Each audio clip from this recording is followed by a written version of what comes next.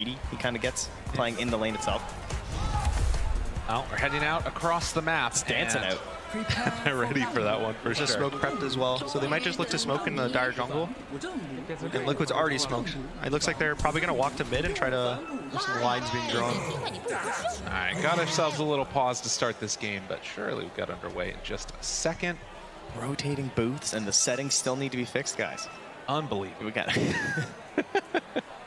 No, it's going to be an interesting thing to watch, I think, because you've got every single one of these Aster heroes have like a little weird, pokey, team fighty spell, which I like. You know, whether it's the Sven stun, you're throwing out some Pango stuff, it's all really nice there. And then meanwhile, on the side of Team Liquid, it's like you commit those big ultimates, and once those are down, it's sort of probably going to be the point where Aster want to look for a fight. I think it's interesting that there's an opportunity here to play a little bit aggressive on both sides, but I also think that both sides would really like to just kind of like chill out for a while, you know, get some stacks going, farm it up. So this could be one of those games where things are very relaxed. But to me, if there's someone who's going to be like running this show, it's probably going to be Boxy on the side of Liquid to try and get things going. And if it was for Aster, probably has to be XXS on the Pango. Yeah, Liquid's, their big time in this game is the triple BKB. Mars, Shadow Fiend, Death Prophet, all want their BKBs, and then don't die to the Lesh, don't die to the Pango, the CM. Yeah. They kind of all just can walk away. And on the side of Aster, no one really wants to buy an early BKB on their team. The Leshrac wants a Bloodstone, the Sniper wants to go all of his range so you can't even catch him. So it is all on this Pango right now, to whether he wants to go Diffusal or Blink, try to set up with rolls and catch. And the scariest thing right now is how much Liquid can do with their BKB timings once they get it. If they can Roche with the Exo, if they can take all their towers with the Shadow Fiend, it's going to be a lot of grouping, and Aster's going to be happy just playing the farm game. Well, you can see the decision right now from Aster to wrap around up on the top side. We'll see if Liquid do run into them there or not, as Boxy's already heading on up to place a ward up on that high ground and just holding steady in the mid lane. Pichu's leading the charge here, just holding that hammer. And now drop down a ward in the jungle, as they're going to start heading down this hill. Pichu spots out Matumba Man, a quick little sight, and yeah, the pings are there. They immediately realize where they're at. Just need like one more step. Yeah, just a little bit more that way, and maybe they get the follow-up Split Earth.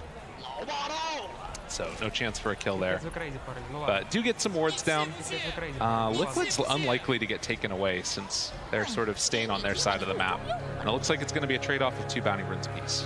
Liquid has this nice deep ward next to Roshan. I think it's pretty cool because there's a chance Aster swap their lanes up. They put the Shadow Fiend mid, the Leshrac in a side lane, and maybe Liquid will want to swap their lanes up depending on what they see. So now they get to kind of see where everyone's going. Fortunately for them, Aster's just doing kind of standard lane. Pango with the CM top, Lesh mid, Sniper's going bot. So nothing out of the ordinary right now. Besides the Death Prophet safe lane is a little interesting right now, this patch. It is something Liquid likes running. Yeah, I mean, you know, if they were looking, they're like, yeah, okay, they've just done this like very recently, so it shouldn't be too much of a surprise to Aster. And it's actually interesting. We've seen some teams less willing, I think, to swap the heroes and the players in a sense. Like, there's a lot of teams who would maybe put their 5 on this Marcy just because it's in that safe lane, which Liquid is, you know, they're much more comfortable just doing something like this in this setup because they know that, like, for the vast majority of the game, you know, Boxy has this identity on the Marcy that they really want to achieve. The 4. Yeah. Right, exactly. Which fits in how they want it to play for him. As you can take a look here mid, Shadow Fiend versus Lesh. Gonna get a couple of raise hits off on there, just get one denied out. So Ori, I think it's worth noting that this guy, I feel like last year at TI had one of the best performances that we've seen from him in the entire history of his play. And well, to be fair, Puck was really broken. I mean, yes. You know, this guy's a really good player. No, not to take anything away from Ori. Right. But when that happened, he ended up getting knocked out by the rest of these teammates here, and then ended up, you know, coming together with them. We'll see if they can keep that type of success that they had last year going in this one. Yeah, there's going to be a lot of eyes on the bot lane right now. Sniper, once he hits his level 3, level 4 timing, he has some points in headshot, he has some points in shrapnel. That's when they can just kind of run down the Mars.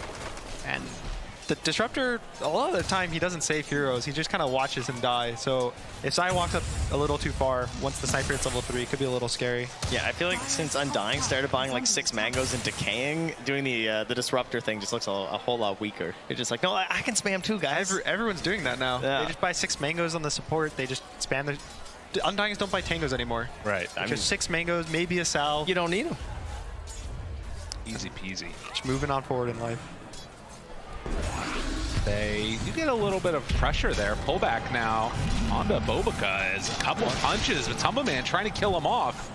And won't quite be enough there, but even with all those mangoes, at least they'll have some pretty good regen on the CM to try and get back into the lane quickly. None of the supports have made a move towards mid yet. I think probably at the 4-minute water runs, we could see Boxy move towards mid. If he gets a jump on the Lesh, pulls him back, that's a pretty nice kill for them. Pretty easy on the Lesh.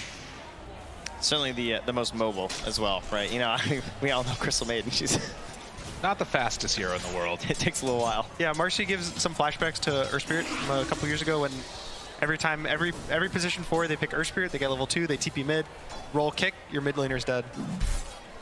It's a constant play, and of course both of these heroes very susceptible to getting kills in the mid lane, depending upon their positioning. So we'll have to watch for that and any of those early TPs. But for now at least, Aster looking good in all of their lanes, particularly the Lesh there. 4 denies as Zai, talked about it, is getting ran down a little bit by that level 2 Shrapnel.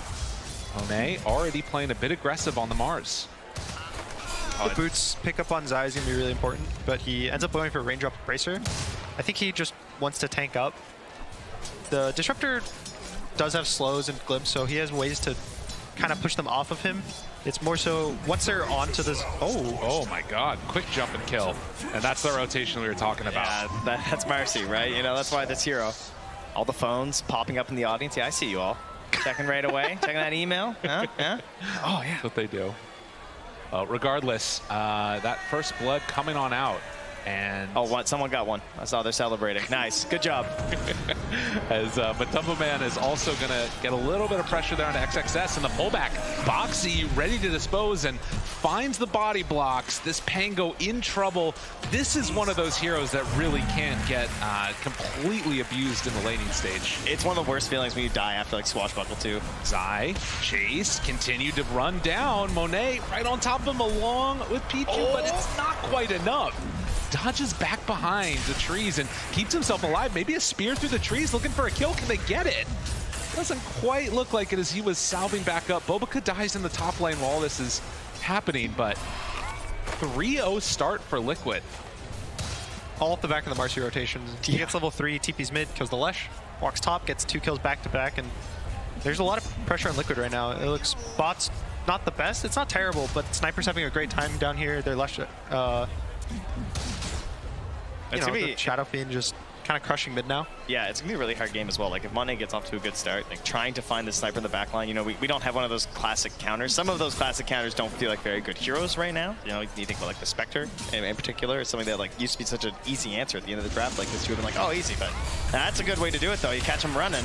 A stun there. Ichu keeps him alive and well, and now Monet chasing, looking to run down Zai again. Another round of the shrapnel. He's got to run through it, trying to escape, but Zai is going to be brought down. Monet making quick work of that Mars. That was pretty much a defensive spear that he missed, right? Like trying to just like get the sniper further away when he went for the retreat.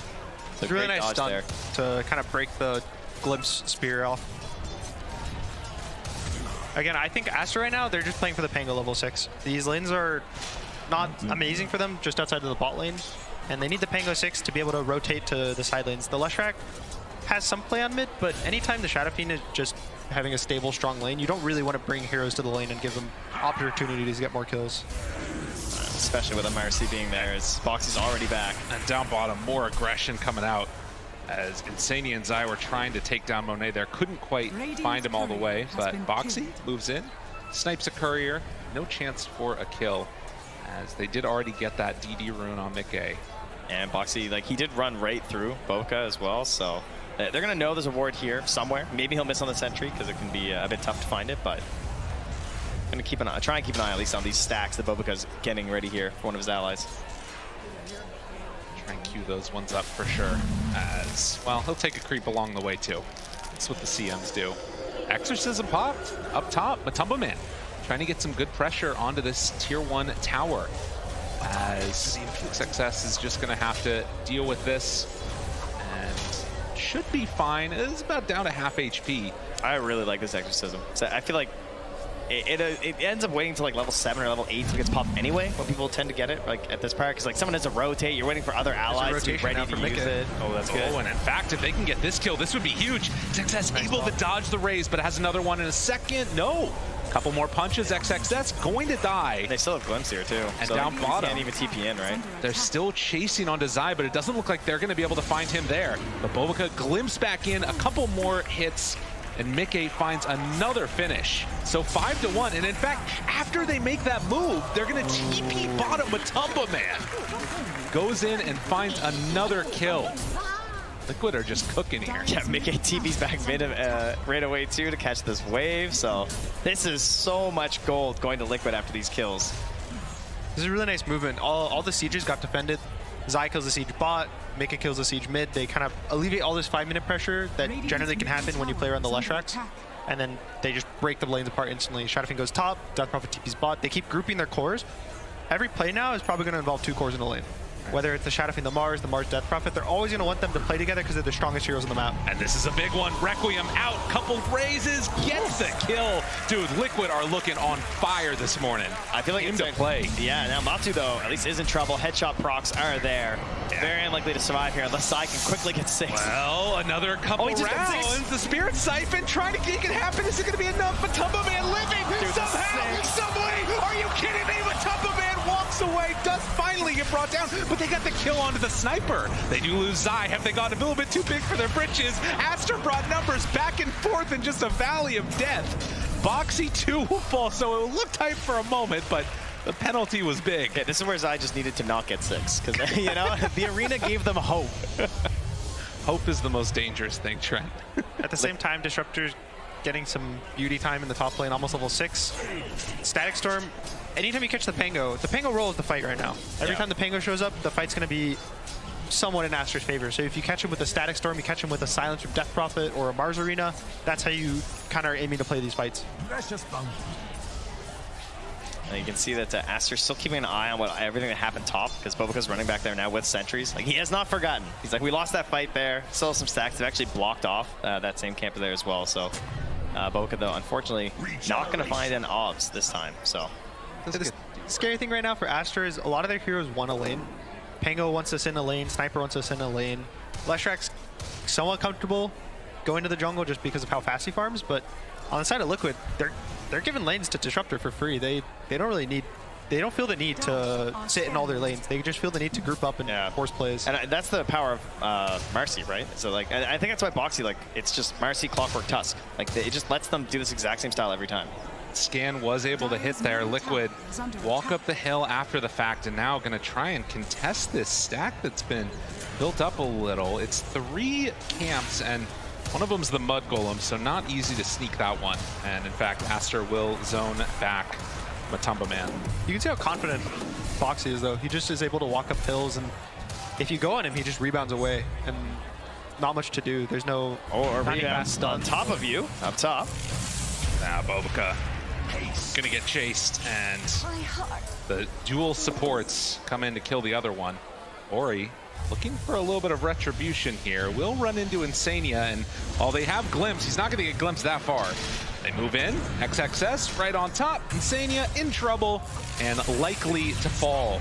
So Aster make a solid move, able to claim a kill. It's good. This is what Aster needs to do. They need to group around. Probably the Lusher and the Pango need to play together, try to force towers, force objectives with the roll. And anytime Liquid sees where the Pango is on the map, they can just go to the opposite side, force towers, force objectives. And Aster's either going to have to TP in 5 heroes and even still lose the fight, the tower, or they just commit to a trade.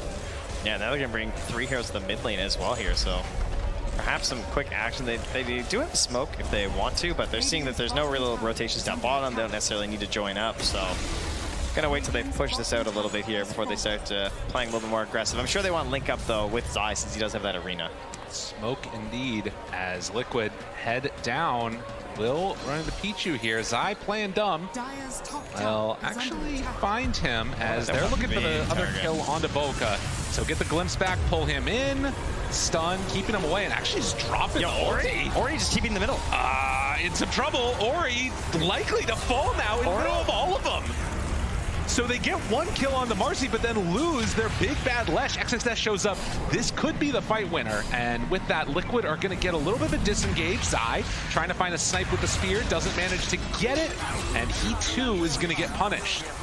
But Aster, a little bit bold with the Lesh. They still get a couple kills in return. It's a very bold TP. Yes.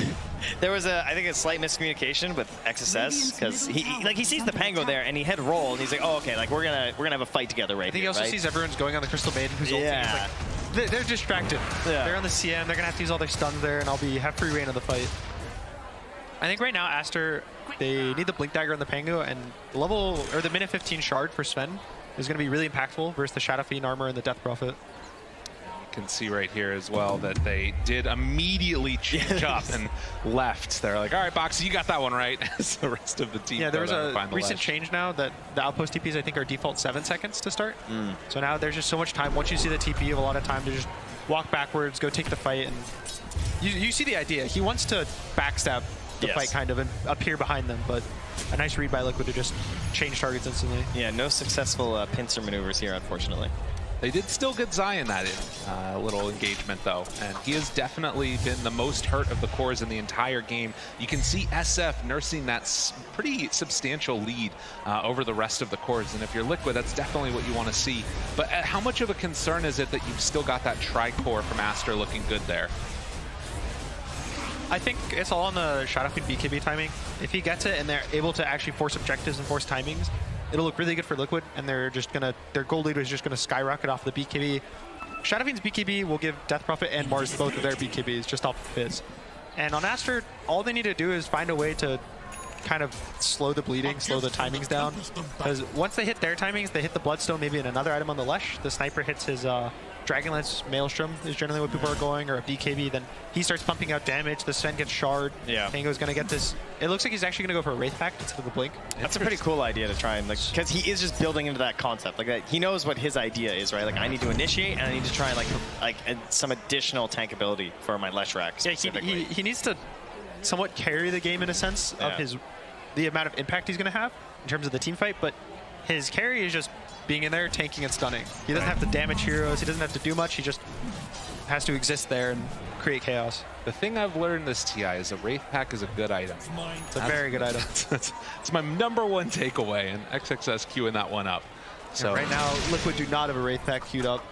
The Wraith Pack advantage will be in Aster's hand. Yeah, this is a pretty hard game to figure one out for Liquid, I would say. Yeah, the cores have very important items they need to buy. Mars, you would think that the Vlad's is very good on the hero, which it is, but the Blink and the BKB are just too powerful for what he needs to do as a hero in the fights. Oh, but Boxy. Courier actually miss uphill there. Chasing, Zai, they throw out the stun, does a little sneak to the side for Pichu, and that keeps him alive. So still a very even game as we wait for these timings to come online. And Liquid hoping to control this side of the map with all the tier 1s now pretty much claimed. Yeah, I mean, that BKB is on the way here very soon for Mickey, right? And then they probably go up the triangle, get some wards down, start prepping towards a Roche. Liquid's, I would say Liquid's stronger in a sense of teamfight / like holding areas. Anytime Liquid wants to walk to an area, take it, and say like, this is ours, you fight us, Aster's going to walk away. They're not going to want to take these fights. They're going to walk away, keep farming, hitting their timings. But Aster, you know, if Liquid walks too far forward, the sniper gets a nice shrapnel, gets a bunch of hits off. That's where Liquid just has to be careful of their amount of aggression. They have to control it. They have to keep just taking the small advantages, keep building, and then at some point, that's when they hit the Roche, hit the throne. Olvika has been given a lot of space in this mid lane. Already has drums completed, going in for the Aether Lens next. Just going to give even more of that power to just sort of poke and prod. As Liquid go for the wraparound back behind the tier 1 tower. Won't run into anybody there, as you can see Aster only leaving that one support mid and just keeping the lave shoved out whenever possible. It's a dangerous place right now, this mid lane. You know, some smoked up enemies on the other side there. The BKB is finished on Shadow Fiend, and they want this tier 1 mid. It opens up the map a lot. You can go into both jungles through the mid lane. You can actually push your creeps past the tower. He skipped the blink. Yeah. Finished the full Wraith Pact. All right, Pango gets it done now. Liquid right now, I think he noticed the Death Prophet went for Yules first. The Mars is also not having an amazing game. He went Falcon Blade. So his game's not terrible, but it's not going to be a fast BKB. So he's not really going to have issues catching heroes with the roll or being forced to start the fights purely with roll. He just kind of has to be able to, you know, when arena drops, you roll in and save your team. Yeah. Or when they start kind of walking in up your hill, you start the fight with roll. I think it's just interesting because now I feel like they don't have much initiative. I think it's very hard for, like, let's say they do want to, you know, take a fight. They have a good opportunity. It feels like it's going to be very difficult for Aster. This round, again, you've got the Blink Dagger done on Zai as the stun finds him just out of nowhere. Quick and easy with the smoke kill. Mickey was not prepped for that one. Well, Can they find any more? You just have a great ward. That's a great ward to have. That's just free fight. Oh, pulls him out. Oh, it pulled him out of the arena.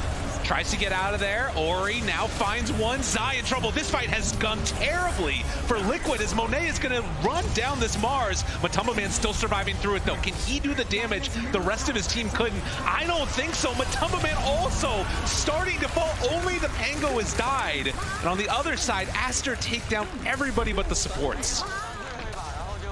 That was a nice, just chaining the plays. Yeah, it was so fast. In the same roll. He keeps rolling down behind the tower. He forces his play, and he does his roll. He goes and he dies. He takes a bunch of spells. He forces Liquid to want to continue fighting, and the arena, the sniper, and the Lesh, but they have no damage now because everything's being used on the Pango. Yeah, instantly like running towards that mid lane, dropping that additional ward down to give even more vision because, you know, lacking that Blink Dagger, it is the vision, right? You know, talking about like it's poor initiation at this point because he went for the full Wraith back. It doesn't matter. If Sven can run up smoked and just throw a stun, that's like the best case scenario as a support Sven, particularly, you know, aside from your shard, that's kind of your other big thing, right? And you can immediately see that Mickey pinged out. All right, they've got wards up in this area. It doesn't quite connect, though, on any of those observers. I'll see if Insania is able to spot the other one or not. It's this really nice deep ward above the outpost. Yeah, Aster has.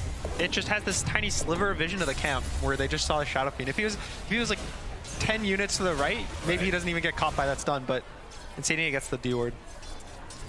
Wow. 10 to 11, and you can see the replay here. For a moment, I thought that it was, you know, maybe even Pango could have survived through that since Foxy had pulled him just out of the static storm, but it didn't end up matter. He was still silenced the whole time. They had to like chain the Death Prophet one additionally as well because of that. But yeah, Zai unfortunately not able to get the fight they want. Like because it took so long to take down the Pango, essentially, right? Like he had no follow up from his friends in time. Yeah, they have the Lesha and the Sniper are very strong. So when you're forced to use spells on just a Pango, you're kind of letting these damage cores survive the spells. And like we said, Liquid is between the Mars and the Disruptor. They're very, you know, 10, 15 seconds of the team fight. They do so much. They have so much control, so much fight, and then it's maybe on the Marcy to just continue to catch. Maybe it's on the Death Prophet to just keep being able to run in. But this 10 to 15 seconds of Liquid's fight is their strongest. So when you just force that all on a Pango and you don't deal with a Sniper, he just gets free reign in the fight. I mean, the good news is, though, is that he didn't have time to BKB and waste his 9-second charge. There you go. All right. They still have the Shadow Fiend BKB. The positives. Gotta look at him. Matu is also finishing his BKB up. He's about 300 gold away. Ooh, heads up there. Zai gets away just in time. XXS will not manage to catch onto that Mars.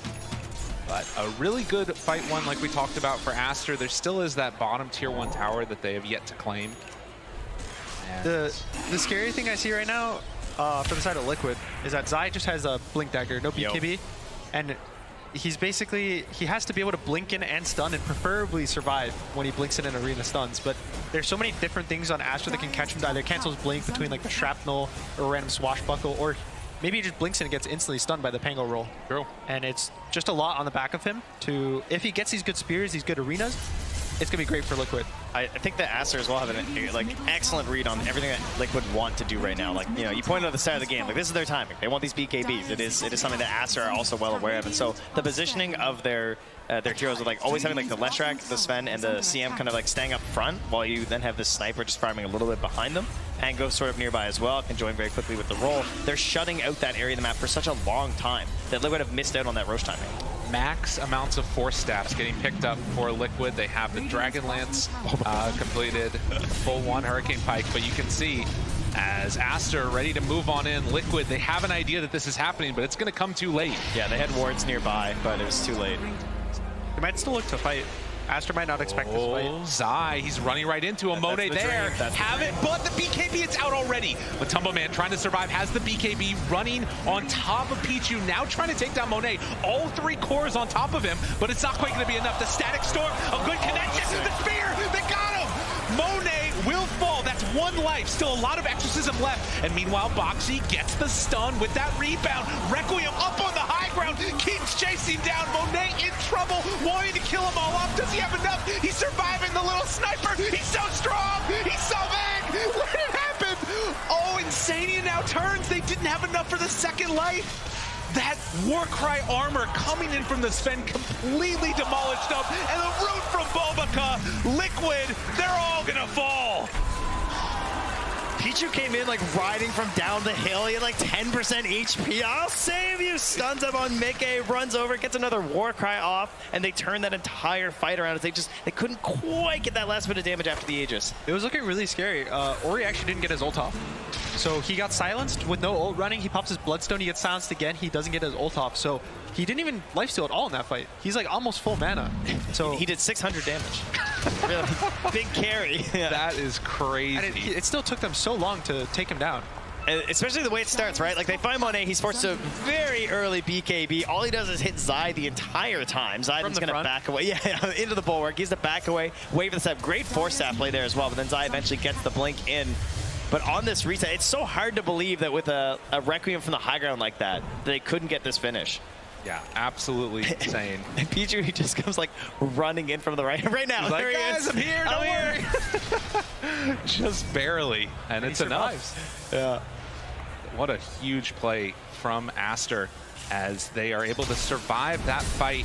And again, very even in the live game right now. But things could start spinning pretty quickly out of control if Liquid aren't careful. Yeah, a lot of that fight I think actually was on the Pango, even though it didn't look like he had much impact. He rolls and it forces the Death Prophet BKB and the Shadow Fiend BKB. Yeah. And they hit him, you know, Shadow Fiend takes him down maybe 75% health, but he's fine trading roll for your BKB.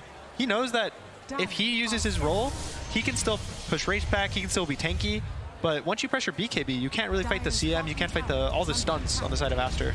Yeah, and now after that race pack, he's already picked up the shard, and he's just about to get his Blink Dagger there as well. So, gonna have a whole other level coming from XSS soon. Well, Tier 1 tower taking a bottom, and Aster, they are continuing this onslaught here. 4K gold lead. They're going to see Zai in behind now, catching that next wave. Yeah. So there is a glyph here as well from Liquid. They are going to pop it, just kill the wave. So we'll see how dedicated they are. Ori is a BKB now, first so Tier 2. Yeah.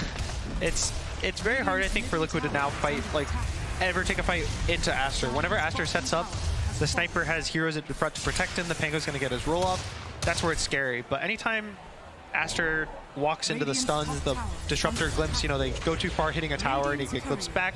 That's where Liquid just pumps out the damage. Oh, Zai, big play. He catches the Blink Dagger Courier. It was flying on its way out to XXS. Oh, that's real big. Yeah. So a nice little window here. I mean, again, there's no Roche for another 4 minutes at the very least, since that Aegis was immediately reclaimed. So likely to have a little bit of downtime here before a big push, but they could go for some type of a smoke play if there is that item timing that they wanted to hit, like the Blink. Yeah, to me it buys time for Zai's BKB as well, right? Like he's finding all these waves inside the map. He just gets it now. So if they were able to force a fight now from Liquid, and he knows that there was a Blink Dagger on there, it could be a great timing for them.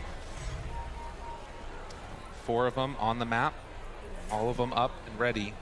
8 and 9 seconds as Boxy also getting close. He's about 800 gold or so away from finishing off his. Yeah, and right now the vision advantage is in Liquid's favor. They've been seeing quite a few of these movements here from Aster because of the wards that they have, whereas Aster have nothing. They can't see anything that's going on that dire side of the map right now, so they're going to rely on these waves finally getting pushed out to see if they can spot something. My favorite thing right now is we're going back to the old days of Shadow Fiend, Shadowblade, Sniper, Shadowblade. Jeez, that was when I started playing Dota. Every game was just a Drow building a Shadowblade and Ricky's. It was just invis everywhere. I mean, still pretty strong when you can build up into that that break. Love to see that one. But Sniper, all of his attack range will be gone. So sad. I think right now Liquid still has a lot of damage, even though they're slightly behind. Force out that BKB. Zai might need to throw the arena if he wants to live here even. Yeah, bag it up, you know. Get on out of there, buddies. Do use the glimpse. Okay, no Ori here in this fight. Could take another one after. Mickey chasing. Invis, Monet is also gone and away. Can they do it? Doesn't look like it. That's a hard grab after already glimpsing, of course. That was a cool little thing by XSS. So when he swashes without hitting them. Because when you hit them, it gives you vision, and there's a chance he gets glimpsed off of his swash backwards. Oh, right. So he does a nice little thing where he just swashes and intentionally does it in the opposite direction, so there's no chance they provides vision to Liquid. Something we can watch for there later. They maybe catches himself out because of that. But for now, he's also got the roll-up completed. 10 seconds until his Blink Dagger is back and in his possession. Liquid right now, they either need to kill in a spear. He hits a spear on the sniper, he'll just get blown up. Or they need to be able to survive the BKBs. And honestly, they want to try to hold the arena for after the BKBs. You saw in the fight in the tri-camp, Zai just kind of kept walking at him his entire BKB duration. And he ended up catching him after the BKB. And if it weren't for the Aegis, they would have won that fight.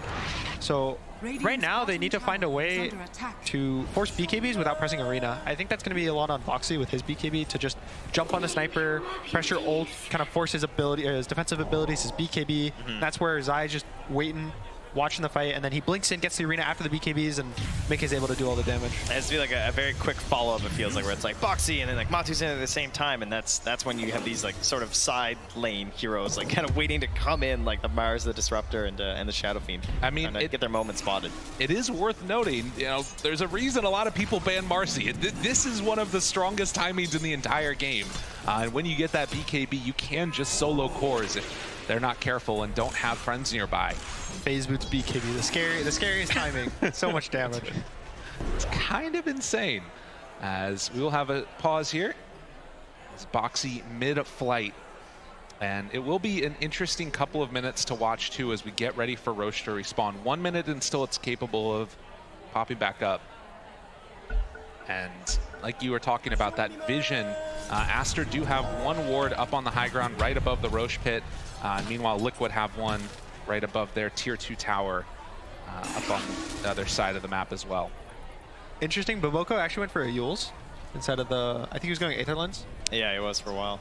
I'm kind of curious as to what's his goal with it. Maybe it's to try to get the Marcy off of his sniper. That'd be my guess too. Oh, they just smoked on top of that ward. Then Boboko laughed. They have a jump. Oh, they have a jump. Yeah, okay. They saw it as they smoked. I was like, oh, all right, that's fine. Just a bait. It's fine. If they go farm now, Liquid's gonna still be scared. Yeah, that's true. It's not like you can't just assume like, oh, they saw that. All right.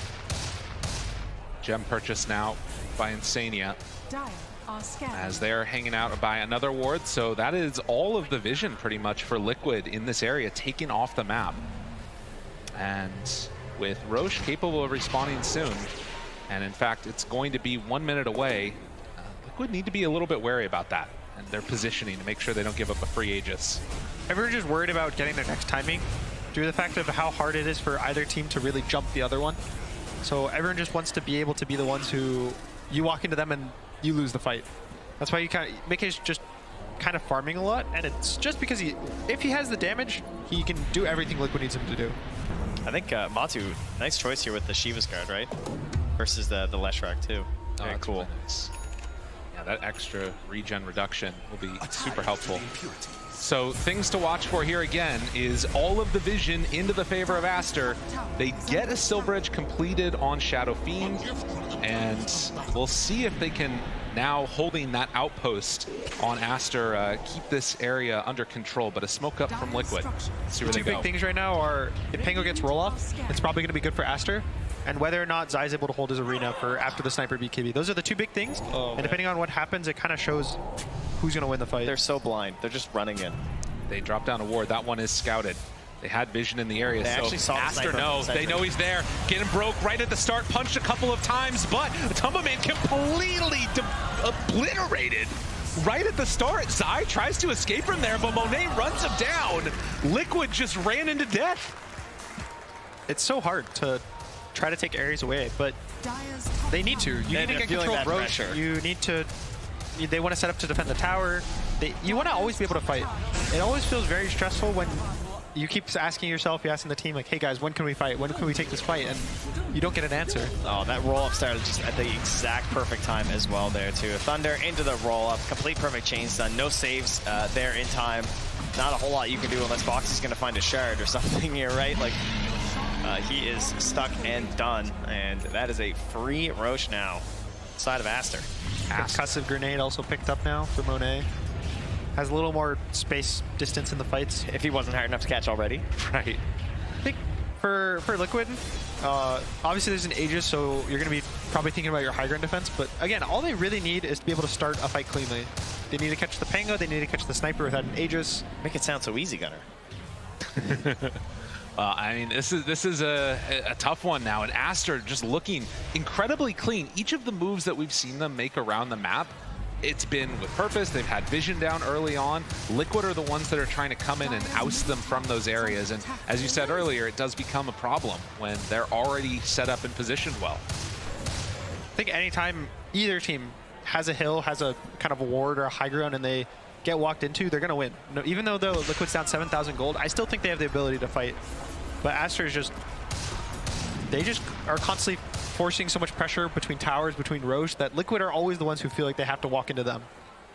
An Aeon disc that I saw getting completed pretty soon too. I did see XSS has one. He has a one locked, so Yeah. he's ready. He's pretty much prepared. The only concern with it is he'll still die to the static storm if he gets caught. Right. But now the Mars can't really spear him and just blow him up. It's pretty nice.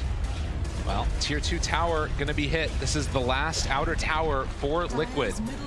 With that said, they've been in this position many times. This lineup has had plenty of comebacks.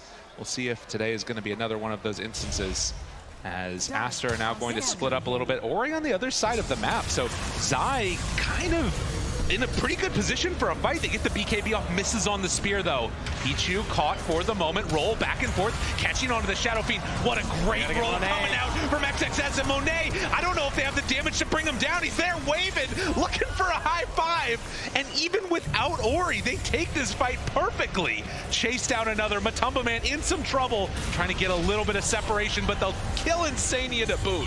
And all Zais, the fight breaks down, he just runs to the creep wave. XXS, he assembles it, and now in some more trouble. The ulti down, godlike Monet. Liquid do not have answers for this Aster lineup. It's the same thing over and over. Yeah. Aster holds an area, Liquid feels forced to make a move, they walk into the ward, the fight gets hard. Anytime, it's just Pango. Pango's always going to get his roll off. You can't walk into a ward and prevent the Pango from rolling up. It's kind of like they have the same weakness for both the Pango and the Sniper. Right? They just have no way of stopping the very beginning of the fight for their game plan to start. That was a nice concussive as well there from Monet for that initial distance, making it kind of getting like baited in, right? Just like drawn further and further, and then XSS easy clean up. Even if they hit the spear, what? They kill the Sven a little faster? Right. There's not enough control right now to deal with the Sniper. Monet has been playing such a fabulous game, and I think a lot of people, it was back at TI7, LFY, the lineup that he was playing on when he first really made a name for himself. And after a lot of those other really well-storied players retired, he kind of found himself lacking a place, and now he's found it with this group of players, and Aster looking to continue their dominance in this upper bracket. We'll see if Monet can keep it up. The rest of Aster can make the plays that they need. Ori blinks forward aggressively, won't find anybody, is going to be glimpsed back. XXS still threatening a roll. What can they do? The stun, it's there. On to Matumba Man, Yule Scepter keeps him alive. Ori trying to run down Boxy. Matumba Man gets out. They pulled them into a fight with roll wearing off. Can they do anything? But Sniper, he's still always there, ready to plink away. Ho, ho, ha, ha. Chase him down again. Mickey, Invis, everybody that walks forward is getting blasted. They're in so much trouble they can't even force a glimpse. What a freaking destructive draft from Aster. Butterfly's now finished for Monet. Look how much damage he's done. He's done quite a bit, yeah. He's done more than all the other cores of Liquid combined almost. So it was a really nice Sniper. Again, it solves the Shadow Fiend, it solves the Death Prophet. It kind of fixes these heroes where they walk in slowly and they just keep killing everything that stands in front of them, because he doesn't stand in front of them. He stands over the hill, 2 yards away, 2 blocks away, just impossible. Well, and it was Matumba Man, if I remember correctly, that was one of the first people that was playing Sniper in this tournament. Yeah. He was one of the ones that showed the power that this hero can have if left unaddressed. And oh, he might be getting sniped right now. Now he's over in the jungle, caught and gonna be killed off. No help nearby at all, as they will bring down Matumba Man again. Captain hitting the dirt. No buyback either. Stun. Ooh. Oh my god. Ori Gets the blink out before the right click comes in. There's even no BKB. It was on cooldown. Yeah, he's done a couple of stun.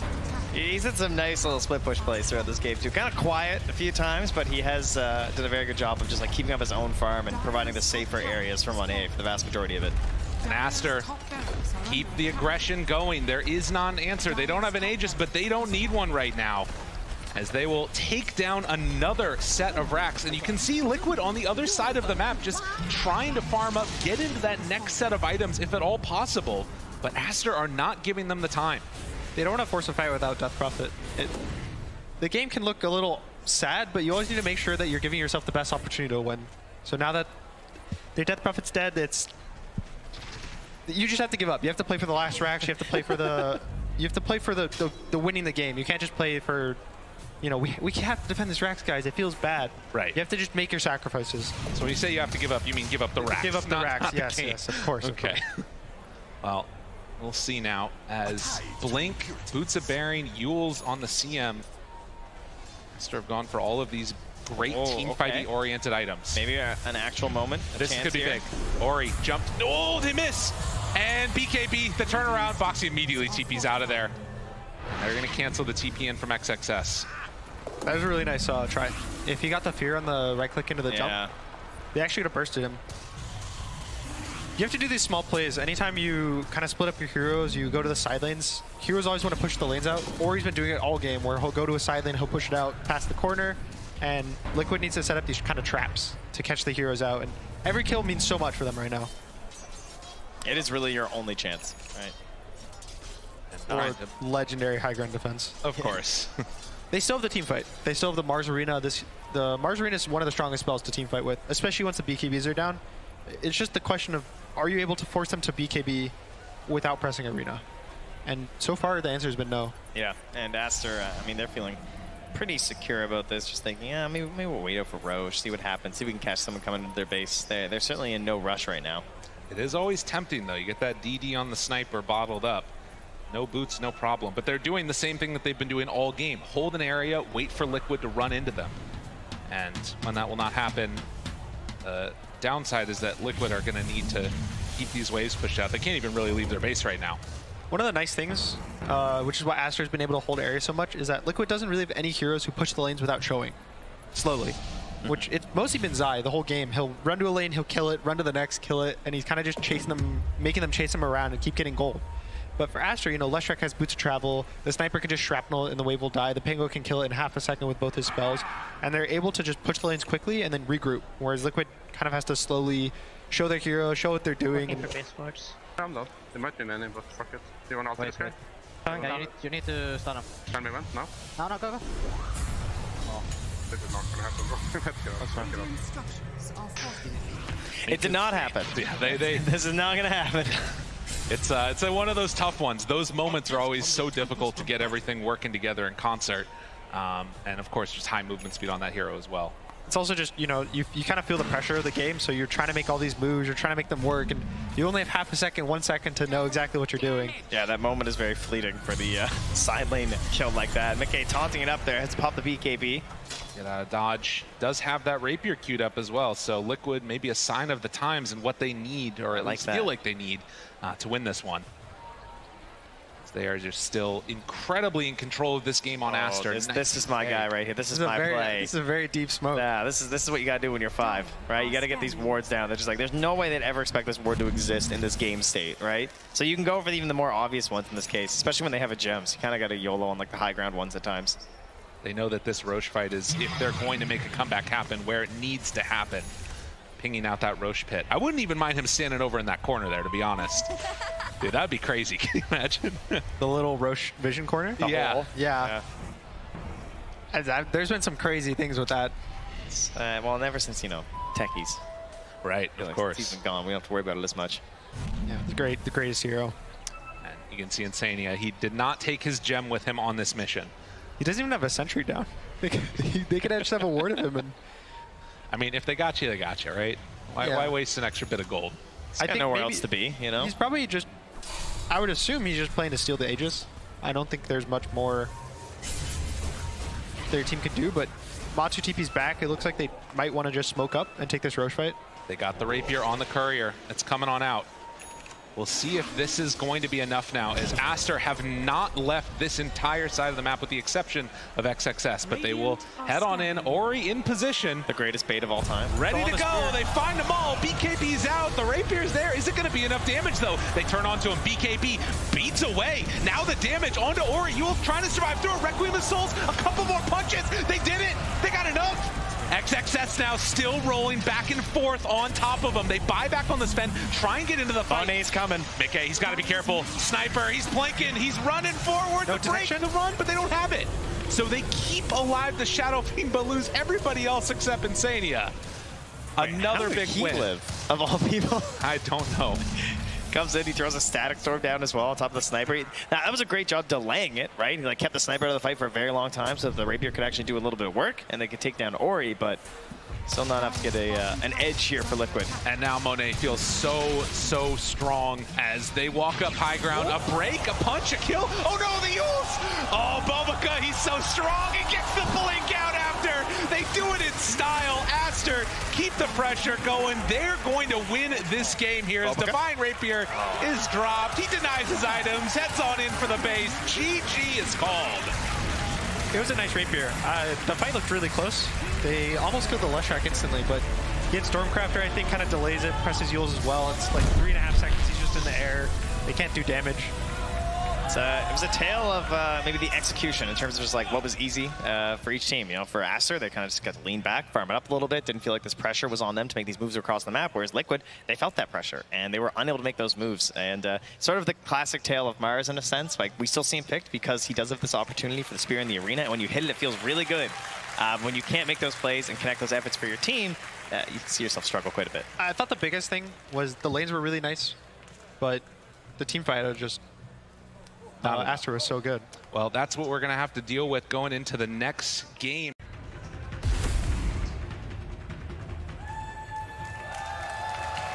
And welcome back again. We're here taking a look at game number 2. You wonderful people out there, what are you giggling at? We didn't have the hand of God, the voice of God, so we just had the nice stare of us. Good. That's perfect. Yeah. We do have a freaking awesome game, though. We've got the Ursa as the last pick. I was not expecting that one. I was thinking some crazy, like, Tinker or magic damage hero. Yeah. And they're just like, no, we're going to go and run at Roches and take down buildings. They're going to make it work. What do you guys think of the draft? I like Liquid's way more faster paced. I think they're actually able to group up and fight. They have Beastmaster for the Vision now. They have the Ursa to force Roche and take objectives. They didn't get Aegis last game, I think. No, they did not. So now they actually have the opportunity to kind of group up and ball. Yeah, they certainly wanted it very clearly. Aegis would have been great for them in these circumstances. So part of the issue was they were required to go for these initiations to start these fights, and they had a hard time doing it because they were certainly at a vision disadvantage, and you're hoping to sort of get rid of that problem here with the help of that Beastmaster. Yeah, I think the biggest difference with the Beast to the Mars is that even if the Beast doesn't buy a blink, the Hawks give you vision. So now maybe the Marcy gets a catch, maybe the Crystal Maiden gets a slow. It's sometimes a vision is a stun enough. A stun enough. I like that. That's a good way to describe it there. And on the other side, for Aster, you've got a very different, in some ways, looking draft, and some things that are similar. So still running with that Lesh, and then a support that mitigates the physical damage. Last time it was that Sven with the Shard. This time, it's going to be that Frost Shield. And then the other big last pick that I think is really interesting hero nowadays, and what we've been seeing from it, is this Brewmaster with the Aghanim Scepter build. Really cool stuff. We've been seeing it pop up. There's kind of 2 different styles of the hero I've seen. One is that they just rush Wraith Pact, and they pretty much just play to drop Wraith Pact, drop splits, just no one takes damage in the fights, you just exist and you can't fight them. And the other is where they rush that Ags, and they play more of a... It just gives them a lot of plays. Either you can have the Fire Panda to farm, you have the Earth Spirit Panda to kind of just give you vision, give you a stun, or you have the Wind Panda, which catches, it dispels. Very nice for a lot of the Liquid heroes. Kills all the summons from Beastmaster, purges the Ursa, can lift the Ursa. The Storm Panda itself was actually probably the best thing about Brewmaster in this game. Yeah, and that's very interesting too, because that's been a long talking point in terms of the Wind Panda and like this idea of like, oh, you can get rid of the summons and the dispels, but of course you were always limited to it being during the ultimate, and then in that downtime you didn't have those options. But now with the addition of the Aghanim Scepter build, it's actually something that can be far more reliable on the hero, and at this point it's actually brought him into being one of the more reliable heroes with a dispel. Right? Yeah, which again, the Ags is where you can choose one Panda to always have, even if you're not on the ult. So you can just kind of run around the whole game with the Panda, and it's leashed to you similar to a Lone Druid Bear, where if it goes too far, it gets silenced. But look at that wall of text there. It is a very complicated hero, if we're going to be real about it. Okay, here's my big advice to Dota players. If you think a hero's too complicated to play it, just play it. Yeah. You'll get better. Everyone has to start somewhere. So don't be scared of the complicated heroes, because they're really fun. I think I just teared up a little bit when you said that, Trent. What a brilliant thought to end the day off. Just don't be on my team. Okay, all right, got it. No, you had to ruin it, didn't you? As we take a look at this mid lane, a couple denies there coming out from Mickey. A similar story to what we saw before. And then the big mix-up again is that Terrorblade that got taken by Aster at that 4th pick for them. And I'm kind of a little bit concerned if this game goes later, what tools they have to deal with this. Is this a game where Terrorblade can just carry if it goes late enough? It can. He's the type of hero, especially for Shadow Fiend. He can steal the aura, which is actually very, under talked about, where you just steal this minus armor aura from Shadow Fiend, and that's one of the big things. He does so much damage because of that, and now you have it. And he does do the same thing where he outranges these Shadow Fiend type of heroes, and he can kite the Ursa, but Team Liquid just does a lot of heroes that will latch on him and can just kill him either through Sunder or even after the Sunder happens. Yeah. Like the Ursa, the Beast, he gets roared, he gets attacked by the Ursa. Ursa presses BKB, and he's just kind of sitting there without much save. It's not a safe-looking Sunder this game. If it gets off, I feel like there's still a lot of concern that could be there for you. Still have the stacks of Fury Swipes even after that Sunder, so. The biggest reason, one of the big reasons they pick it in this game is Beastmaster is one of these Zoo heroes. He has summons, he pushes lanes, he gives a lot of vision. And when you're constantly pushing lanes, the creeps just themselves give you so much vision if people are farming them, if they're not. And so now that the fact that he, by himself, is able to summon illusions and kind of counteract that and even push into the Beastmaster without being there, it kind of evens up the vision game for Aster. Yeah, it makes it so that you're not caught off guard as much by the Beastmaster, because they want to take you off even footing by just trying to upset your lane, so someone has to rotate and go deal with that. And so if you can do it with the illusions, you're going to be a lot happier. And it's another case of potentially even getting an aura taken for a Beastmaster. The biggest question is pretty much going to be the tempo and speed of Liquid. They have Beast and Ursa and Shadow Fiend. They're all heroes that hit these very early 10-minute, 15-minute timings where once they get that, they're able to fight for the rest of the game. Just keep fighting, keep fighting, keep fighting, keep fighting. And Aster, again, this Leshrac, they always want to go Bloodstone. They always want to hit this nice mid-game timing where they're just constantly getting stronger and stronger. And whether or not he gets the Bloodstone in time is going to be the big question. Well, we'll have to watch for that. How his laning stage plays out right now, a little bit behind the SF. 17-5 versus the 12-2. Nothing to super write home about as they're doing some more of the lane pull shenanigans up top there. And the other big thing to watch for is, are we going to get some stacks? Because both of these heroes deal with it really well. As XXS just getting beat down by Boxy. Marcy's still an incredibly strong hero, and you can see he doesn't even feel like he can connect that fully through. So a bit of a tough one. Will get the Cinder Brew ignited and follow up with the Cookie, but you can see XXS just wants to keep farming.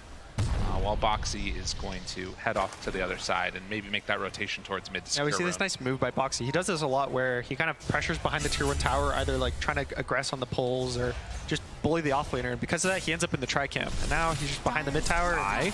Chase, a couple punches, and Ichu able to pick up that first blood. So while everything's happened top, down bottom, take care of business. And you can see even Boxy, he just secures the water runes now. So that Mickey's they're gonna try to fight in the water runes. Oh, good stun. Steals it away. Bobica, but they pull him back. Ori, he's in some trouble. A couple more hits is all they need. Looking for the long range one. Can they bring him down? It is there. Mickey hits on 3. And Boxy maybe even gonna look for more from Bobica. We'll see how it goes. But that's gonna be at least one of the water runes picked up for the SF. Some flashbacks in the last game. True. Mickey had a really nice game. He was 4-0 in the early game. Yeah. He also killed the Lesh with this Boxy rotation. Boxy was all over the map again as well, securing kills everywhere. This is the Marcy factor. Yeah. Anytime, every game, especially with Marcy SF. That's why we keep seeing this combo so much. Even past the sidekick mid-game of the Shadow Fiend timing, it's just the mid lane.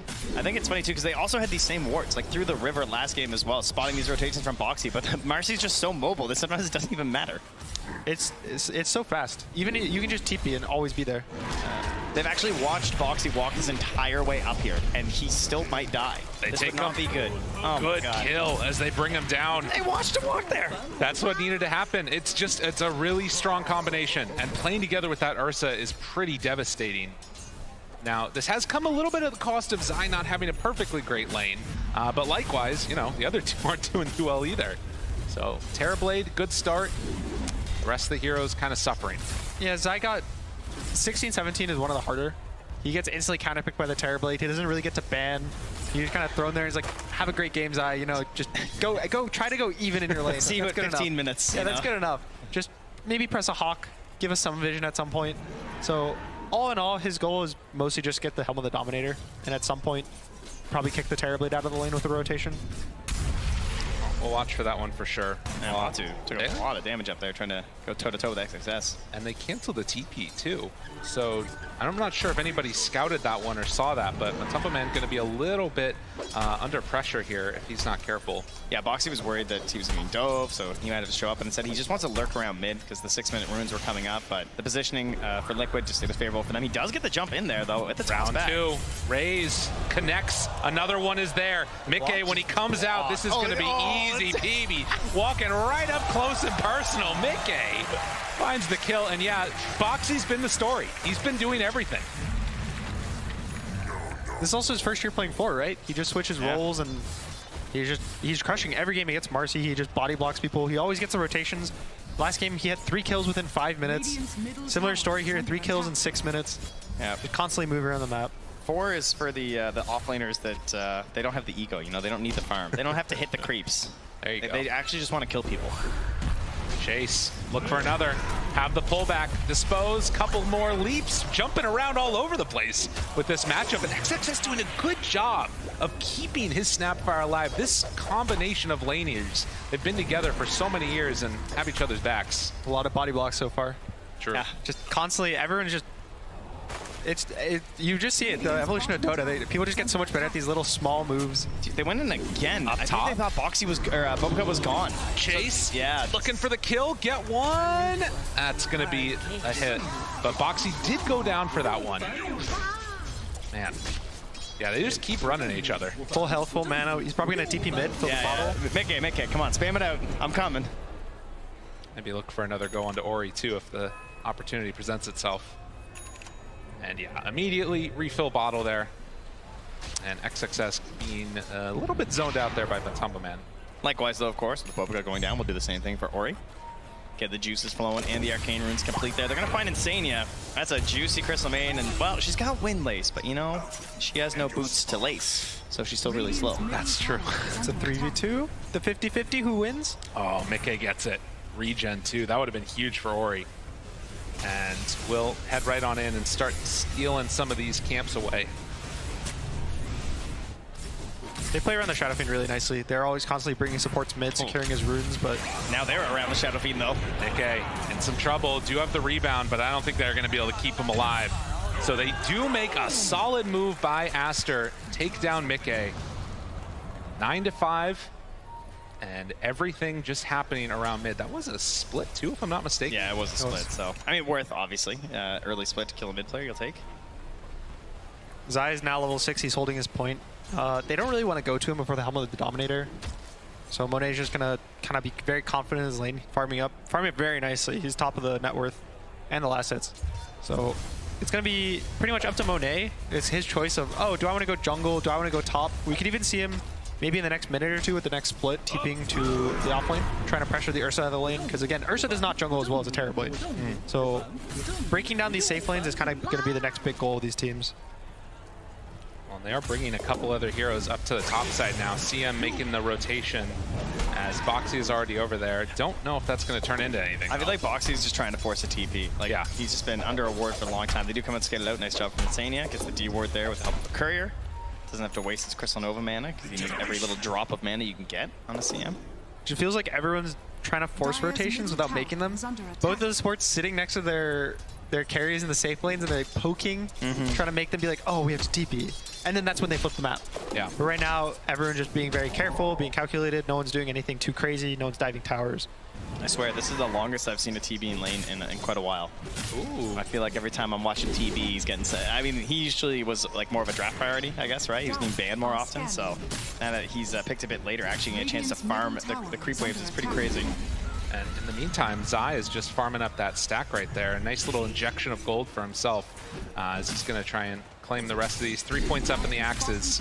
And the CM aura certainly helping along the way, as there's also a good ancient stack there. So this is going to be the Helm of the Dominator coming out for Zai, while we are still waiting for that push out of that safe lane. And you can see that Monet has made a bit of a rotation into the jungle now.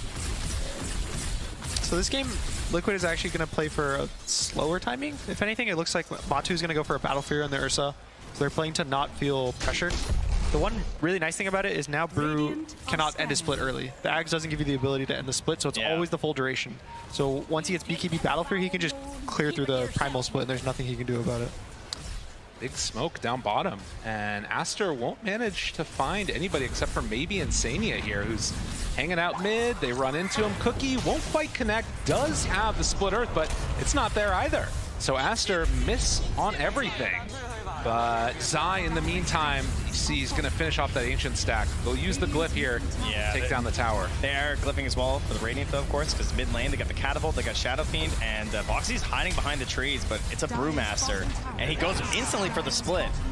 And Boxy gets a little bit of a separation, haste away from SF. They're clear and clean and out. He was trying to hope to dispel the haste, I think, but Mickey got away, and Boxy kind of made the space for him to be able to run. Yeah, there was even a sentry down, too, in case he tried to go for like a Storm Panda play or something. Monet makes a move. The worst to like not get a kill with a Brew split this early, I feel like. You defended the tower, right? It was a one-hero rotation to ensure that it stayed up. I think it also feels good just because they were able to make a move to their safe lane and take the tower. So again, now Monet's kind of, once you take this offlane tower, your carry's able to freely leave the lane. It's a lot easier to push the lane out so that you have way more time before your tower gets hit. Now he can just TP, he can farm the Ancients. Snapfire ulti down onto Mickey, trying to catch him.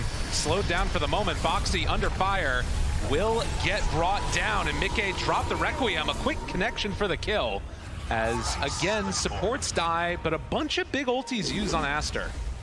Okay, it actually feels crazy to me that an Ursa takes the 1.75 mana regen with a Battle Fury and a Crystal Maiden on this team. Yeah. It's really the reset time's that bad? Is that how bad that talent is? It depends on a lot of the matchups in the game, mostly. It's more if you can't really latch onto a hero. I've seen it a lot for like a Medusa, because when she pops her Stone Gaze, you have to reset. Right. Having the ability to take these really long fights. But I think Liquid's kind of hoping to just be able to roar someone, he gets on them, and that's all that matters. He just will kill them in a roar. He just wants to spam. He just wants to farm it up on this Ursa. So Matu, just all the mana in the world for this bear. And you can see that Zai also going for a little bit of an unorthodox build from what we've seen before on these Beastmasters, going 4-4-0, so not really opting to get that physical damage boost up. They still will get some good pressure onto that bottom tier 1 tower here now. Yeah, a lot of the time where Beastmasters, when they're getting early picked, the idea was that you'd pick an illusion hero, because that would be able to kill the boars in the lane, and it would kind of, counter them. So the change was that Beastmasters started maxing axes because the illusion heroes have high armor but low health pools. So it's pretty much just a change to deal with the Terrorblade in the lane. That's why he was actually able to last it, and that's why his game is actually not terrible. If anything, it's actually better than the Brewmasters. Yeah. Right. So it was a nice adjustment to the lane in the game. Bounty. So Aster, as they move up towards the north, Boxy runs in above a cut. The instant turn. Everybody's afraid. That tells us the tale of this game, huh? Yeah. We're just relaxing here. Vision-wise, it's like we have a slight edge in terms of those deep wards. It's kind of been the constant throughout this whole match, but Aster feeling comfortable enough still to make this move to the top tower. Even with the lack of vision, they can always just send out some illusions if they've got some questions. Top tower has fallen. Down bottom, Success queuing up, trying to finish off that raid pack again. I think, again, this game, Liquid is going to be the team that's playing for controlling areas of the map. Shadow Fiend doesn't have a jump, Beastmaster doesn't go blink for a while, Ursa has a Battle Fury. They want to hold either their jungle with their Ancients, or they want to hold, probably the Radiant big jungle in the bot lane. And on the side of Aster, they just hit their timings and they want to just keep going. Every time they have split, once they have this Bloodstone, once Monet, every time he has meta, he's able to walk into Roche, he's able to walk in towers. So we're going to see Aster's going to try to do a lot more of the aggressive plays, and Liquid's going to try to keep getting their timings, keep farming up, play a slightly slower game, but they always want to be ready to fight. I feel like these fights are going to get pretty wild once they start happening, though. Like, like look how this Lich wants to play this fight, right? Yeah. Like this Chain Frost just bouncing around, as well as the Frost Shield, doing so much work in this game. The Lich is a similar replacement to the Sven from last game, where it just kind of enabled his team to walk in and just never die to the physical damage, specifically from the SF. And now there's SF and Ursa, so there's so much physical damage that this Ori's able, with this Bloodstone, I think he can probably just walk into 4 or 5 heroes and probably survive. And like they need to clump, right? Like the Ursa, the Marcy, and the Beastmaster, they tend to really get in there. And so even all the summons, that Chain Frost goes in there, like hopefully the summons are gonna have to tank some of this up, right? Yeah, for sure. I mean, that's gonna be the thing that they hope to have happen. The other thing to watch for again is that whereas Sven in last game, you had that AoE extra survivability. For this, it's just that Frost Shield and a single target. So maybe can, you know, change up their target prioritization a little bit depending on how it goes. Ooh, excess rating. Okay, they get out the ulti. Can they get away on Matumba Man? With everybody rotating in, this was a nice move by Aster, and they'll take down the bear. Huge kill. This is where Liquid would typically run it out. They're hesitating, right? They're thinking about it. They start going, they stop, go, stop. Can they find one in return, though? Insania right on top. The stun, it doesn't connect, but the Requiem, very nicely played with the Dispose. Double ulti for the kill, and now more chasing going on as they do have a stomp available. XXS kind of in a weird spot now. Connects with the stun. The rest of the team trying to catch up and get into position. They're a little ways away, but they got him. The pullback, have Dispose for round 2, pull him in. Insania's there. Cookie for round 3. Can they kill her off? Yes, they will. And at the same time, Mickey takes that mid tower with the help of a catapult there. So Liquid getting a lot done in those moments after losing their Ursa, taking advantage of the fact that Bruce Split was down. Another interesting adjustment I see is that Mickey actually went for a Falcon Blade this game. I think usually the Shadow Fiends, I think even last game he went for the Dragonlance before the BKB. So I think that's also kind of an indicator of how they want to play. Generally you go Dragonlance because of the value adds when you push towers. Was bitten off a little bit more than they could chew there on Ori. There's no SF, means not an easy chance for a kill, and of course, as we saw, the Frost Shield makes it tough. But now Roche is starting to and there's no secrets here. They're seeing everything with the wards they have down on Aster, so they're going to move their way right to the pit. Starting to build up. 2 stacks so far. They hit him with both. Chain Frost, round 3. Can they get him? Yes, they will. Ori goes down, now looking for more. XXS backing away and does have to run. Look at Boxy go. X, dude, still chasing. He's so low. Such low HP on Boxy. Trying to get away. Might just be able to the rebound. How is this hero fair? Oh my god. That was so sick. Zai was trying to send in the Centaur as well to help. That space created because this Roche is going down. And they're so close to finishing off. XXS wants to run in, but now they're committed. Monet chases forward. Good setup. Can they do it after the kill? Mickey in trouble. That's 1 kill, 1 time dead. XXS brought down low. Insania doing a bunch with that ultimate. They pull back in that Shadow Fiend. Mickey, Requiem to buy a little bit of space to chase down. They keep on wanting to fight, but Tumba Man on top of him. Chase dead. Monet, he doesn't have any more Metamorphoses left. I don't think they can chase anymore, but Liquid, they win the Roche, they win the fight. Oh, Boxy. This guy, just, I don't even know how he does it. No HP that entire fight, keeps coming back in for the rebounds, abusing those low cooldowns. And Liquid, I'm sure, getting a little bit worried there as that was starting to end, but taking down XSS and really, again, punishing the lack of ultimate on the Brewmaster. It looked a little scary. Mickey's BKB was cooldown, so when he dies the first time, there's a chance they burst him, but no stuns I think were available. And also something... Jeez, this was so long ago now, it feels like, when this all began. So much damage from the double damager. They actually just chew through the Frost Shield. I think also, you know, that's a moment where as a Lesh, you might feel like you're safe, but as soon as that first raise hits, the second one comes in and you're slowed. I mean, look at this. 50 HP, wands with 2 charges, gets back out. Man. Radiant's courier Then he returns twice more as well from Boxy. Just absolutely ridiculous. Well, and that's so important because the Marcy just being able to give that sidekick over to these cores is so much of what makes this hero insane in the later stages. And it's what helped finish the Roche off, right? And then this is where things look scary. Tina gets to have a full ulti. Thing just keeps on going, helping to bring down XSS despite having the Frost Shield on top. And then manages to walk out as well at low HP. I think one of the cool things, which is, it's actually what started this fight, and it's why Boxy lived, is that he is a casual cloak. There's actually 3 of them in this game. Both Ori and the Lich, I think, yeah, have the cloaks right now.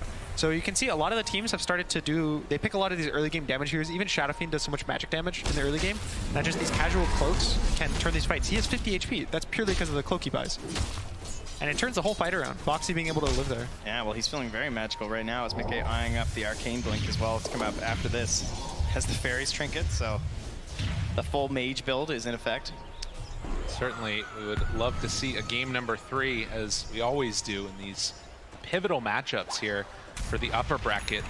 See if it ends up happening or not, but a BKB completed on the Ursa. And the next couple of minutes, I want to see where this like item progression goes for the Terrorblade. What he ends up looking towards next. That Scotty, obviously, really important for you know, stopping any of that extra regen you get from the sidekick, like steal all the rest of it. Yeah, the Scotty really puts the pressure on your initiation as Liquid, because if the fight's not good, you don't get a great burst on an important target. That's where a Terrorblade can really start turning around this fight with that Scotty. You just get kited out, you can't finish things off the way you want to. I think it's probably going to be a BKB after the Scotty, just to never get feared by the Shadow Fiend. If you get BKB off before you get roared and the Lich armors you, you also probably won't die. You always get your Sunder off, but now we see a smoke from Liquid. And that Radiant scan connected, so they knew this was coming, and instead they're trying to counteract it. They are going to make the call to head down for this bottom lane. They run right into Mickey. He will back out of there. Zai also still standing steady, but everybody just back behind the tower. Now, Terrorblade is not here. Can TP into the fight. Might be a little bit scary. Insania. They just saw the Leshrac. Root, chase, Mickey, big ulti, but he doesn't get it off in time to stop the split. It might still be enough. Matumba Man trying to beat through those Brewlings, but they didn't get the Earth Panda. Now, Snapfire Ultimate still has Enrage. They get all the big ultis out. But the BKB the worst for Aster. They used 3 ults, but they at least got the fight to be forced. They used Liquid to press their BKBs. They defended their tower, so they might even look to smoke out and try to catch the Shadow Fiend off, you know, off guard. Feels scary though without Bruce Split. Yeah, it's not easy to have a good fight. I guess the danger of having the, you know, the Leshrac and all the power that he can bring to the fight, if they can get on top of that SF, could be pretty huge. They're just going to play the game to get this Leshrac BKB. He's going to get it in 300 gold, but yeah, this Arcane Blink on Shadow Fiend is pretty interesting. I think the idea of it is either A, to try to burst the Brewmaster before he gets ult off, or B, burst the Terrorblade before he gets spells off. It's pretty much just a bursting tool to kill one hero. It's similar to the Yule, Future Travel, Blink, 1000 HP Shadow Fiends that were running around back in the day. Those are still in all my games. What do you mean? Is that not cool anymore?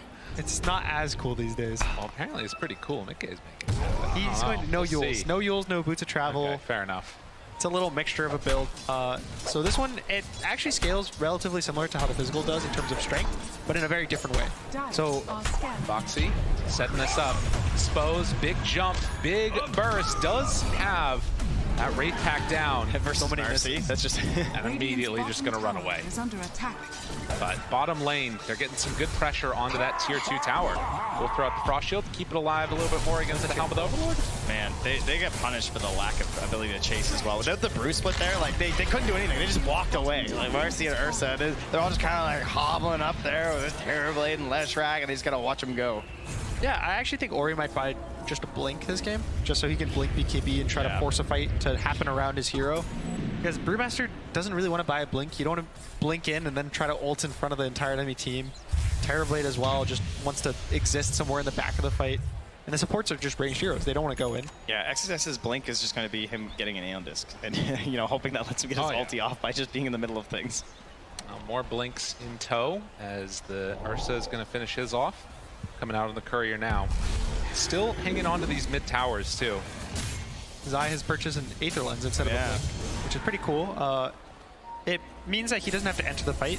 It's a little different because now it seems like they're not trying to play off the roar. If you don't have a Blink, it's hard to just say, I'm roaring this guy, go, go, go. Okay, goes right away. Frost Shield, keeping Ori alive. All that damage mitigation. The stun comes forward, but they got him.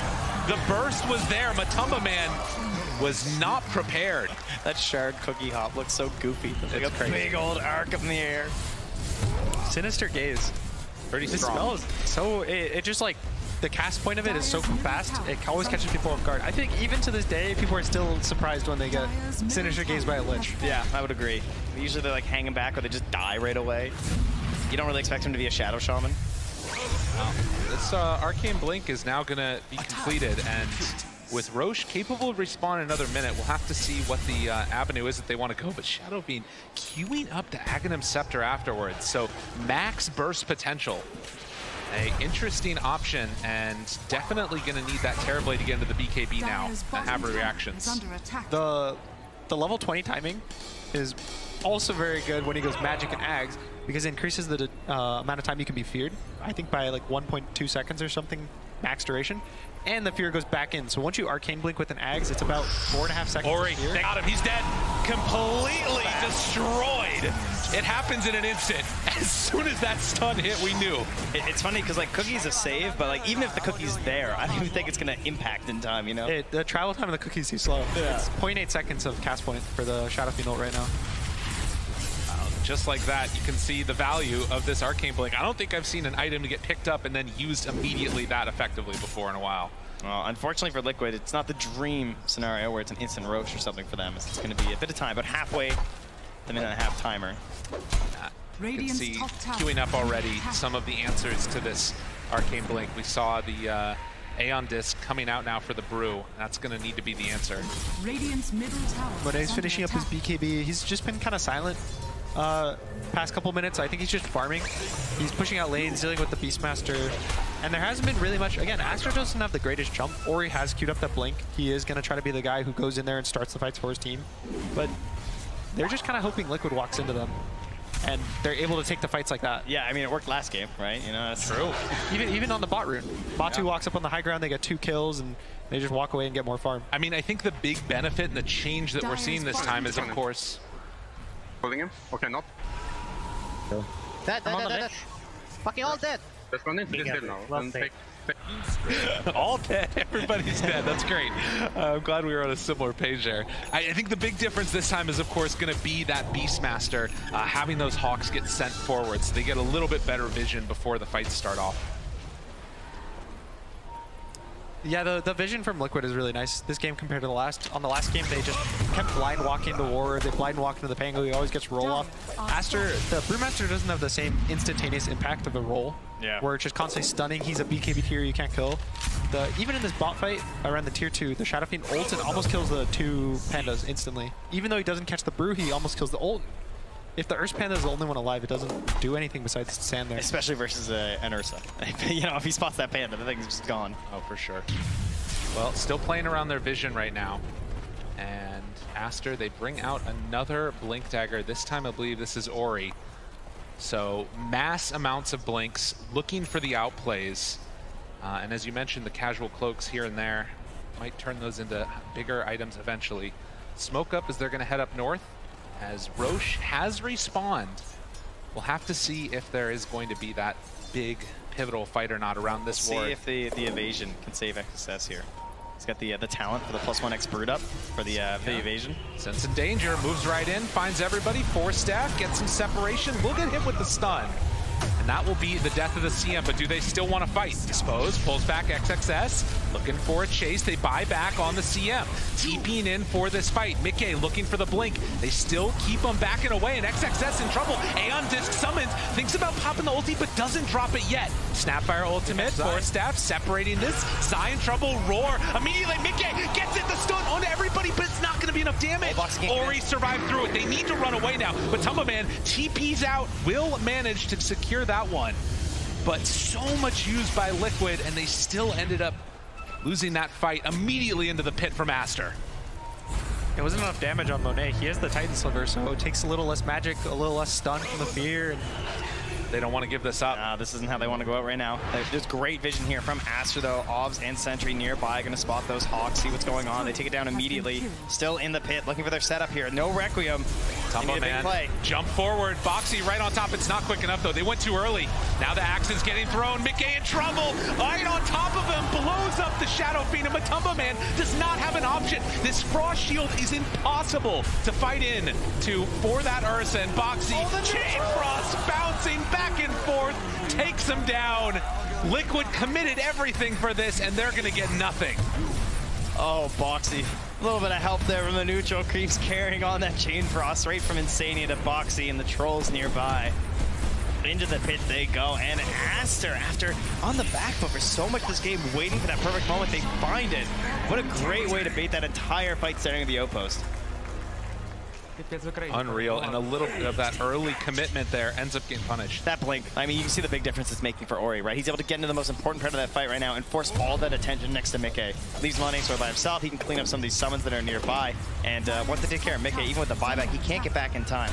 Dire structures. I mean, the biggest question now, I think, is the Ags is really important. Mickey needs this Ags. It does two things. It makes the fear come back in after it goes out, and it also reduces the cooldown, which means that you can use every single fight. You don't have to worry about it. And the biggest thing as well is that they use the Shadow Funeral and they don't get a kill. Yes. Yeah. When his whole build is centered around using the ult and you use a stun and you don't get the kill, you kind of feel bad. This re-engage fight at the Roche pit, he doesn't have BKB, he doesn't have ult, or he just blinks on him and he has no place. He doesn't have the physical damage to deal with him. He doesn't have a pike. He doesn't have a way to kind of disengage from the fight, so he's just stuck there. 1,500 more gold for Mickey, and we'll see if that's going to be enough to get him where he needs to be. Does hit that level 20 now, but still not an easy position to be in. As May runs into the SF, no way to break that TP, obviously. And man, yeah, this Lich, you choose so many of these times, has been the difference maker, it feels like. You talked about that Frost Shield on the Leshrac. There really hasn't been an answer for it. It's just really nice versus all the Dire heroes, and the adjustment they made with the Arcane Blink is really nice versus it. It gives them the magic damage to kill, but it hasn't really been enough, and it's actually just been enough to deal with this Ursa. Yeah, it kind of reminds me of just like last game where they sort of had a good idea in terms of like how to make it so they're not under so much pressure, but by going for this magic build in order to solve that problem, it actually recreates that pressure issue through the ultimate, since it's so dependent on that to work.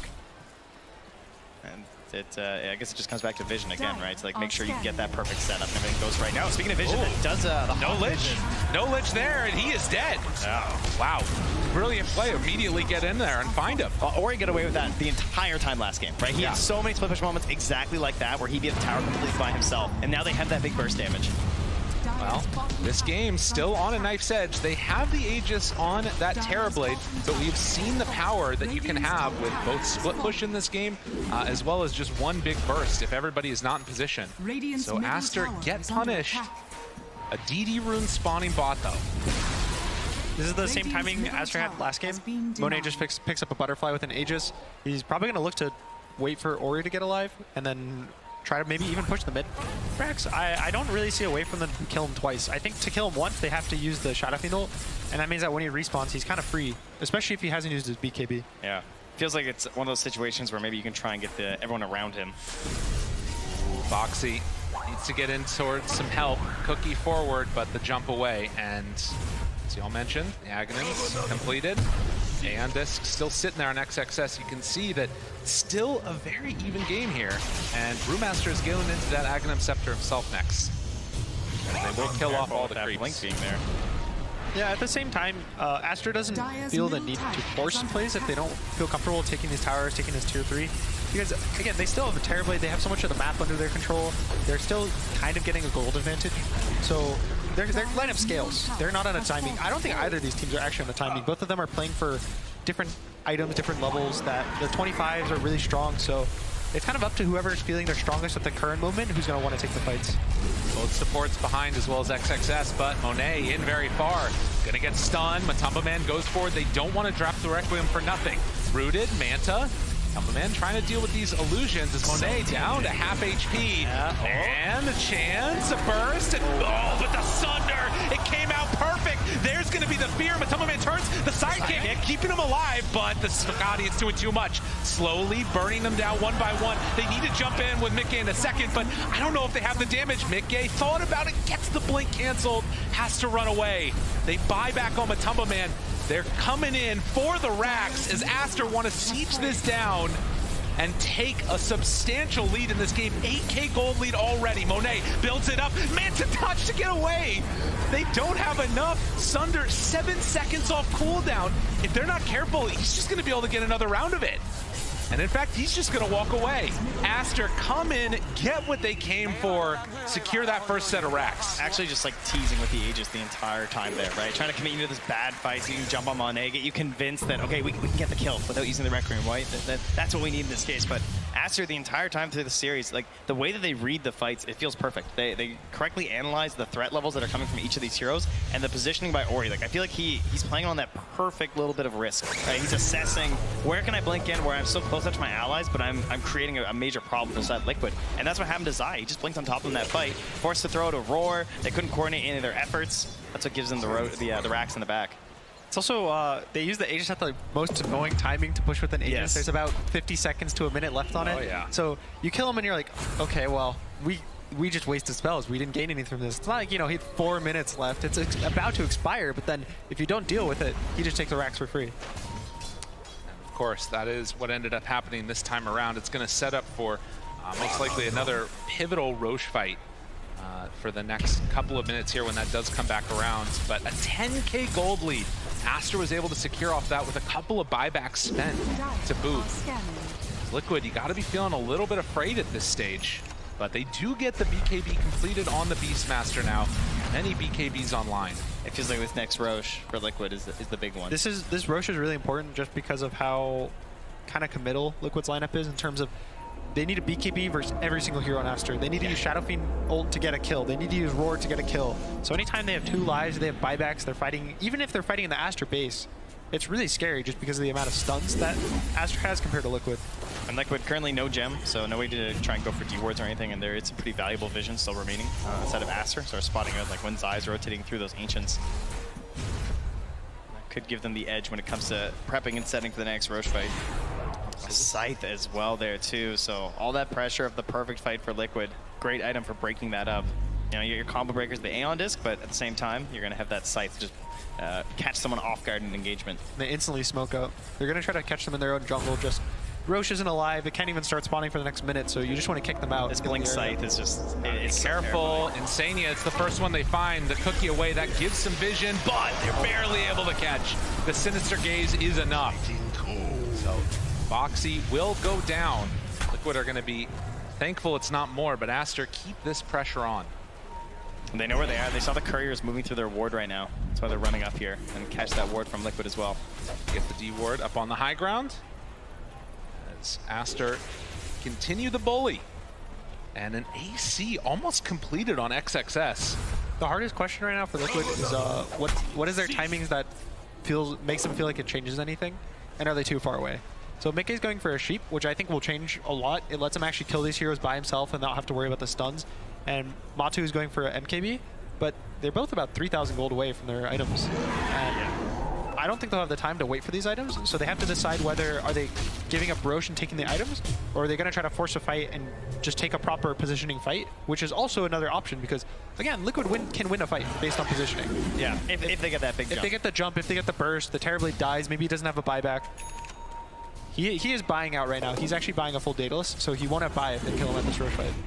Well, it's a similar timing here as well for that Aegis, but halfway through, so see if they can find that positioning, and Daedalus is there delivered. And you can see the Hawk scouting for the Roche respawn time. It is a minute away right now. As Aster going into the pit, they check it. That was spotted by Liquid.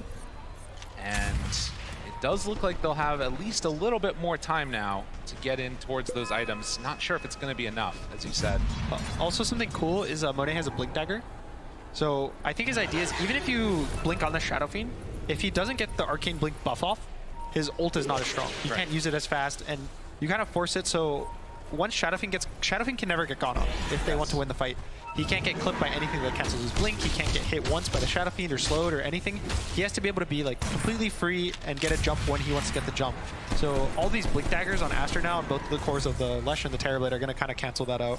It kind of, unfortunately, feels like a lot of their cores feel that way, you know? I mean, I guess Zai is the one who can maybe be in there a little bit with the help of some creeps. It's pretty much the only one. And of course, you see those Hawks flying over the top. They do scout out that Aster is sitting in the exact same spot where they were last game. They get into the MKB for the Ursa.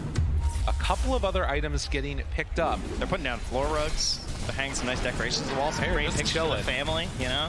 Really furnishing the environment. It's nice. But there's oh, interesting. The Timeless Relic is given to Insania, which is really nice for his slows, and then the Spell Prism for Mickey. Looking for a big wraparound here from Liquid as Aster on the other side of it. We'll have to see if they want to head on up and find a way in the pit, but the Terrorblade already seen that Roche is back up. Monet's just going to keep fighting. They're waiting for them to come to Aster. They just need to catch the right hero on Aster. If they catch the Brewmaster, sad, he has a hand disc. If they catch a support and you have to use your ult on him, it's also kind of sad because now you can't use them on the cores. So you have to catch the Terrorblade or you have to catch the Lesh. Aster's just in such a nice position that Terrorblade illusions are breaking everything so they can't sneak Roche. They're playing under their wards, they're playing as 5, so you're going to constantly have to walk into the team. They're even pressuring the base with the illusions.